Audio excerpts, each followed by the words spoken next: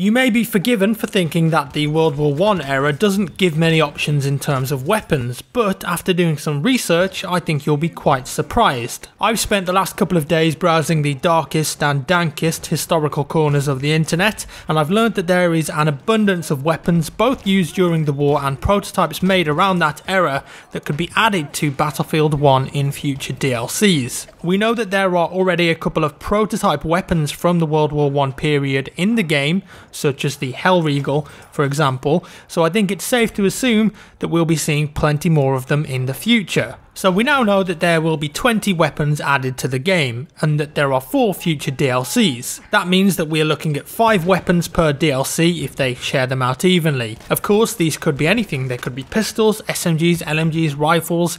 We don't really have any insight into that yet. So I thought that I would try and pick out some interesting weapons from the World War I era that we could potentially see in the game, or at least that maybe I would like to see in the game. There are so many that it's pretty hard to guess what will make it, but we can look at some of the cool weapons nonetheless. Now I've got to kick things off with the Tommy gun.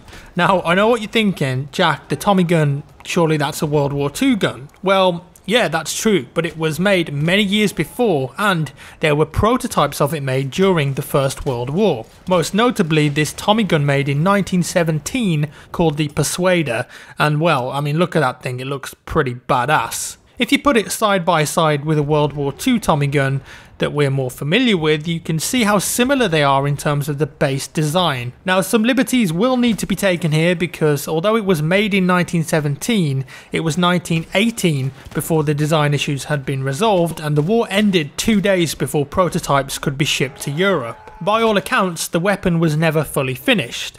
I'm personally fine with that, as long as it's an era weapon. I think it would be fantastic to see an early prototype Tommy gun in the game. It looks fantastic, it has the Thompson name. I think this will be in the game and I'd put money on it. If you want to get a bit more lenient on the liberties, then the year later, Thompson released the Thompson Annihilator, and if you take a look at this, you can really see the Tommy gun that we know starting to take shape. Of course, this design was finalised a year after the war finished, so could they really get away with adding that in?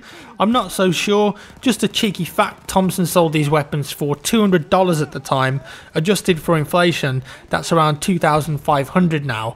The Annihilator has a great name. It looks like what we think a Tommy gun should look like, but I think the Persuader will be the one that's used, if any, because it fits the time period of World War I better. Now, we know that the first DLC will cover the French army, so there has to be some French weapons in the game, right? Well, during the First World War, the French army used a rifle called the Lebel Model 1886. Despite its uses though, it did have a significant design flaw. Its rounds were loaded in nose to tail in a magazine under the barrel. This meant that it had a very slow reload because the user had to be wary of a round hitting the primer cartridge and it going boom, not exactly what you want in a rifle. And because of this defect, 2 years into the war, the French Berthier was used as an improvement. Officially titled the Model 1907, it was clip-loaded like the Lee Enfield. Unfortunately, it had some issues. Its magazine only held 3 rounds. Then in 1915 this was increased to 5, and finally in 1916 the Model 1916 was released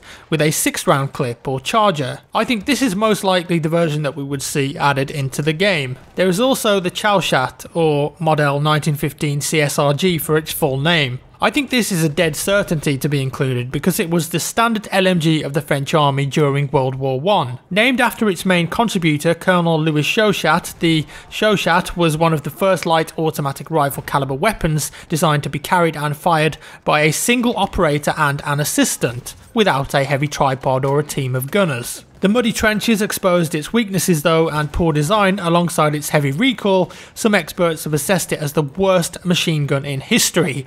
Now thankfully in BF1 weapons aren't going to break, so it's not all that bad and maybe we will see it in the game. So how about a Russian rifle then? We also know that the Russian army will be added at some point down the line, so perhaps we may see the introduction of the Fedorov Avtomat M1916 automatic rifle. Only 3,200 rifles of these were manufactured between 1915 and 1924. The majority of them were made after 1920. It was, however, one of the first practical assault rifles. It certainly was a predecessor in a lot of ways for the automatic weapons that would follow. Okay, so this next one is a bit of a curveball. What if a future DLC covered Asian armies, perhaps Japan? Japan weren't a major player in the war, but they did have an important role in securing the sea lanes in the West Pacific and Indian Oceans against the Imperial German Navy. And how cool would a Japanese-inspired DLC be? The Murata was a Japanese bolt-action rifle inspired by European rifles adopted in 1880. It was the first indigenously produced Japanese service rifle. It had plenty of flaws though,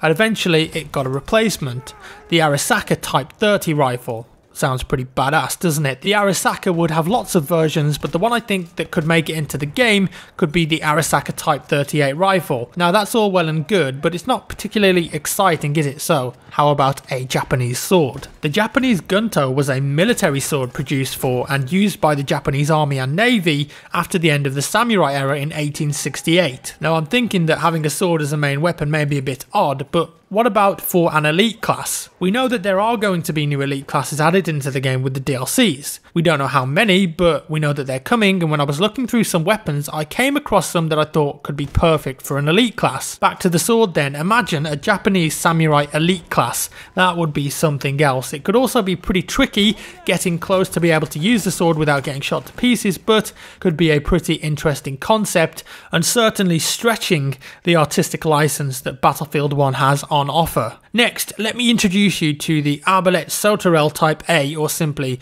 Sauterelle, a bomb-throwing crossbow. That's right, it throws bombs. If you watched my video from the Imperial War Museum back in July of this year, you'd have seen a real one of these in a cabinet. Used by the French and British forces on the Western Front during World War I, it was designed to throw hand grenades with a high trajectory into enemy trenches. It weighed 24 kilograms, which is obviously a lot to carry around, but it could throw an F1 grenade or a Mills bomb. Now I can definitely see an elite class walking around with one of these, considering that we already have a tank hunter, a machine gun and an SMG. If you consider the Via Perosa and flamethrower, I think it would definitely fit in quite well. Okay, so we know that sniping is a ton of fun in Battlefield 1, but what about a sniper elite class as well? Maybe a bit too much? Possibly, but there were such things as massive elephant guns in World War I, insanely large rifles used for large game hunting. And the Tank Hunter kind of fits this role, but it doesn't have that long range scope. During the First World War, both the British and German forces deployed elephant guns obtained from African colonies to break the stalemate in the trenches. The British Army needed them as a way to counter the German Army using snipers